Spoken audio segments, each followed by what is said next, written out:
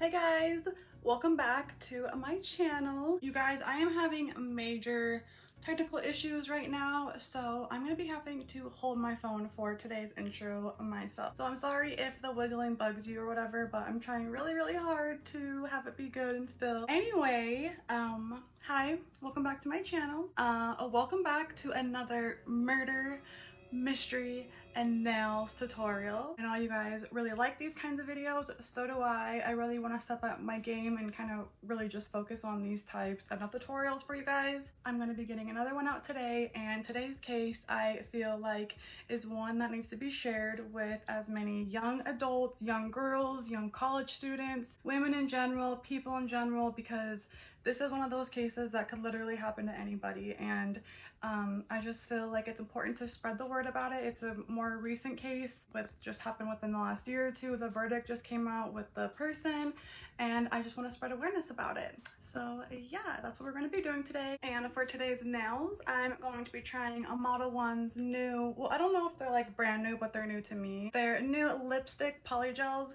They recently sent this over to me, and it just looks so cute. It has like, I don't know, just has like a lot of good stuff in it, and I think you guys are gonna like it. So if you want to listen to today's case, watch me do some nails with Modelones lipstick polygel, then please keep watching. Mwah.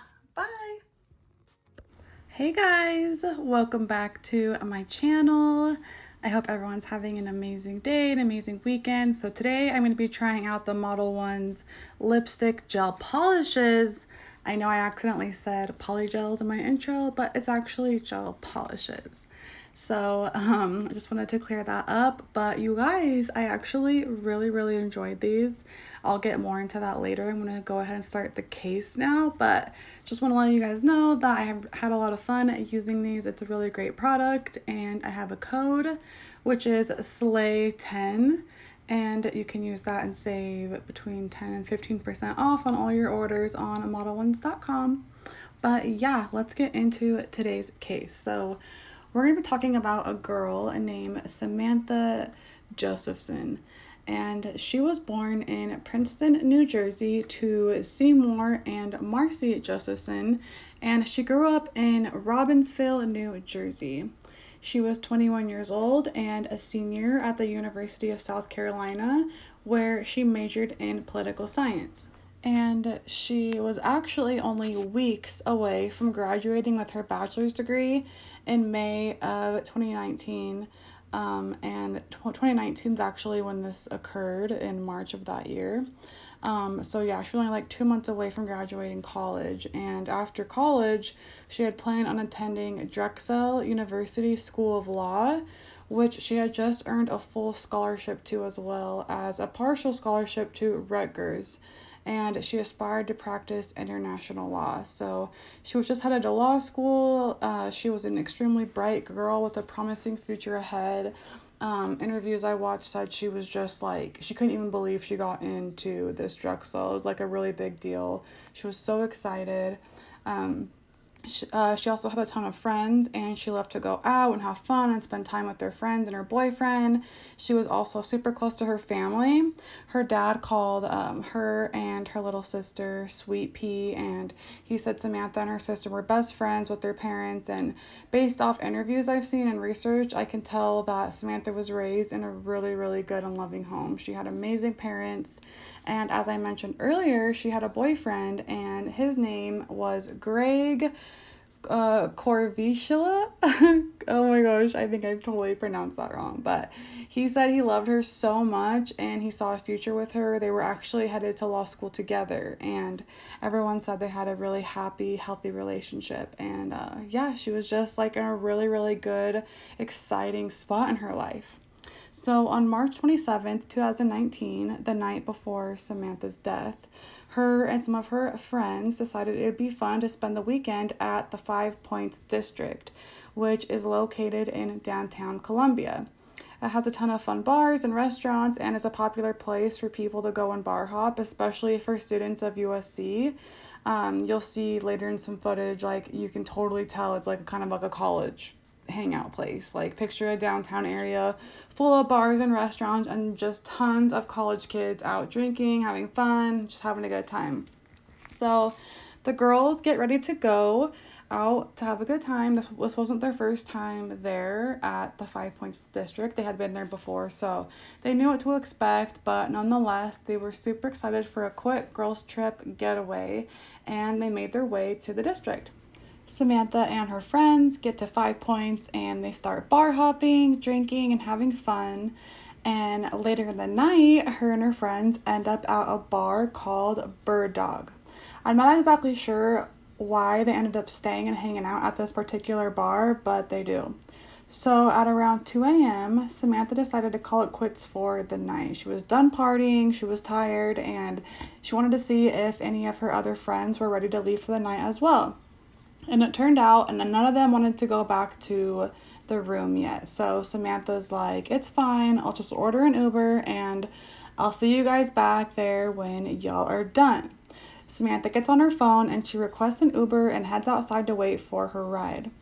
As she's standing outside the bar, the nightlife is still very busy and active. There's a bunch of people walking, and Samantha stands there on the side of the street, innocently chatting on the phone with her boyfriend and waiting for her Uber to arrive, when, unbeknownst to her, her life would soon come to a tragic end. And this is where the story turns, because as Samantha is waiting outside for her Uber, according to surveillance footage at 2:09 a.m., a black Chevrolet Impala pulled up beside her in an empty parking space. You can see Samantha willingly entering the vehicle in the back seat, assuming it was her Uber driver, and she would never be seen alive again. Samantha's boyfriend was tracking Samantha's phone that night to make sure she was getting home safe, and he noticed the route she was on was very strange. He could tell something was off, but he was 2 hours away, unfortunately, and there was nothing he could do. So, of course, when Samantha's roommates and her friends get home and notice she's not there, they become very concerned because she left before them. They start calling other friends, asking if someone had seen her. They were posting online, calling and texting her phone over and over, and with no answers or no leads, they became extremely worried. After she didn't show up for her breakfast shift at the restaurant she worked at, they knew something was wrong, was really wrong. And after no response from Samantha, later that afternoon at around 1 p.m., Samantha's roommates reported her missing. Authorities then go to the girls' apartment and started collecting information on Samantha and the girls' whereabouts the night before, like what they were doing, where they were last seen, conversations that they had, if she had any known enemies, etc. So fast forward about 2 hours now, 2 turkey hunters were hunting in a field located in a small town called New Zion in Clarendon County when they suddenly discovered Samantha's body. And this town was about like an hour-ish away from where she was last seen in 5 Points. So authorities put out an alert on all the drivers registered to that Chevy Impala, and they instructed the police officers to pull over every black Chevy that they saw or came in contact with. So police are looking for this car. They're giving interviews to Samantha's boyfriend, who's being totally cooperative, by the way. He was cleared. He wasn't a suspect at all. Doing interviews with her parents, her friends, just everyone that knew her. And when suddenly, there's a cop that's minding his own business, and he sees a Chevy Impala that matches the description drive past him. So he gets behind the car and he pulls the car over. And inside the car was a man named Nathaniel Rowland. And he was seen by police driving the car that matched the description of the one Samantha was last seen entering in their surveillance video. When he was pulled over, he got out of the car, you guys, and ran away like a little bee. But he was quickly caught and was arrested at 3 a.m. on March 30th. Inside of his car, police found a container of liquid bleach, germicidal wipes, and a window cleaner. The car also contained Samantha's phone, like her phone was in his car, as well as a large amount of her blood, which was in the passenger seat and in the trunk, and it covered the back seat. When investigators searched the trash behind Nathaniel's girlfriend's residence, they uncovered cleaning supplies and a 2-bladed knife, both of which had Samantha's blood on them. Sam's blood was also found on a sock and a bandana, both owned by Nathaniel, and additionally, Samantha's DNA was collected from under Nathaniel's fingernails. So basically a closed case. So now we're going to find out a little bit about what happened when Samantha got into this sick man Nathaniel's car. And just a little disclaimer, it is pretty graphic, so if you want to go ahead and fast forward a little bit to skip the details of what happened to her, please do, and feel free to. So when Samantha ended up entering into the back of Nathaniel's car, thinking that it was her Uber, she obviously at some point noticed that it wasn't her Uber and wasn't able to get out of the car because Nathaniel had activated the child lock so that the doors could only be opened from the outside, thereby trapping Samantha inside the vehicle. Reports showed that she had she put a hell of a fight up. She tried to kick out the back of the window in the back car. She tried to kick out the window. She tried everything that she possibly could. An autopsy showed that she died of multiple sharp force injuries, which I told you guys was this, it looked like, I'll put a picture, but it was like a knife type thing, like a tool, but a sharp tool almost. The pathologist could not determine an exact number of wounds because there were so many, but it was estimated around 120 separate stab wounds that he inflicted on her. Her autopsy also revealed that she had a huge extent of her blood loss. The human body normally has at least 4 liters of blood, but when her body was found, it only contained 1.3 tablespoons of blood, and his car went to show the evidence of that. During the attack, like I said, she attempted to shield herself. One of his strikes went completely through her right hand. She likely used it to protect herself. It's actually like too graphic to share her exact injuries, but she suffered a severe hyoid bone, as well as stab wounds to her face, neck, shoulder, torso, back, lung, leg, and her feet.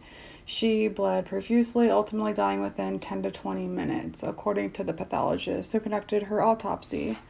Investigators believe Nathaniel then dragged her body to the New Zion field where she would later be discovered.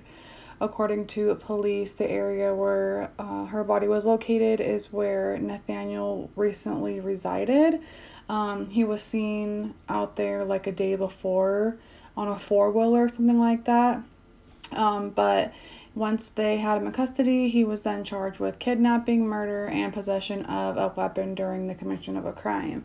And of course, everyone is asking why, like, what led him to do this? Like, what happened? Because literally, like, they didn't know each other. They had never met before. She just happened to walk out of this bar and wait for an Uber, and he just happened to see her and drove around again after seeing her. After he saw her, he drove around the block again twice, and so that's why she thought it was her Uber, because she's like, oh, okay, he saw me, he's flipping around because he's trying to find like a good place to park, you know what I mean? And that's why I tell you guys, like, this could literally happen to anyone. This needs to be spread to so many people as possible, because you guys, like, how many of you have been in Ubers or Lyfts? Like, I have been in an Uber so many times, and we need to be cautious. Her parents are trying to pass a bunch of laws, which I'll kind of go into that more in a little bit, but they're trying to get laws with Uber and Lyft and state laws, and trying to get things more like, you know, things on cars and all these different access codes you have to do and blah blah blah. Like, the first thing you do when you get in an Uber is they want you to ask the Uber's name, and they want the Uber to ask your name, and you both need to verify that to make sure that this is the right person, you know what I mean? Like, I know so many of us, like, have so much going on, and we're all, like, thinking about other things, talking on the phone, you know, intoxicated, and yeah, like, it just makes me so sad, because it was just, like, the most worst, wrong place at the wrong time mistake you could ever make, you know, and it's just not fair. But anyway, so in addition to Samantha's murder, Nathaniel, like, we're not sure if this is his first time engaging in an activity like this, because he's alleged to have sold items that were stolen from a woman during a kidnapping in Colombia, so the same area.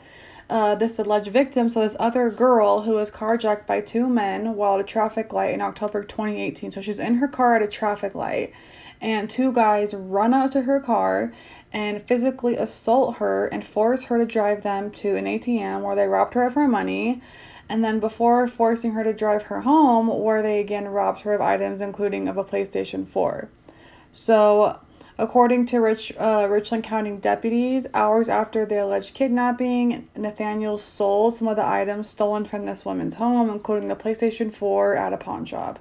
He was charged with obtaining goods under false premises. So this guy is not a good guy. Like, this wasn't just like, oh, I was out of my right mind one time kind of thing, accident. No, like, he preys upon women, you know what I mean? So on June 9th, so he was arrested, okay, right? The next year, he was denied bond on June 9th, 2020, and a virtual hearing where both his family members and Samantha's family members both gave statements in front of the judge, which was Judge Benjamin.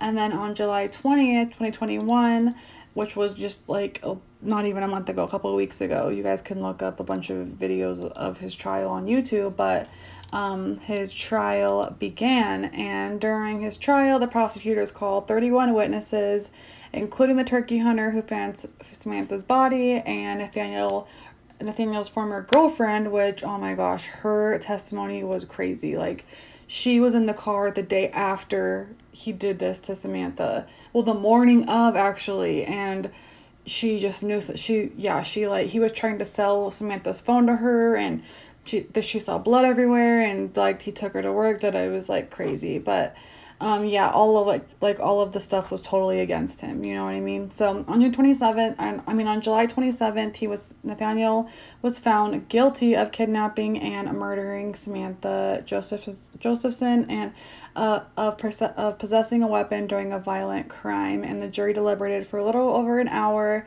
and the judge set him to life in prison. Said that this was the most heartless trial he's ever been a part of, and it was just like all the evidence against him was just so much, you know?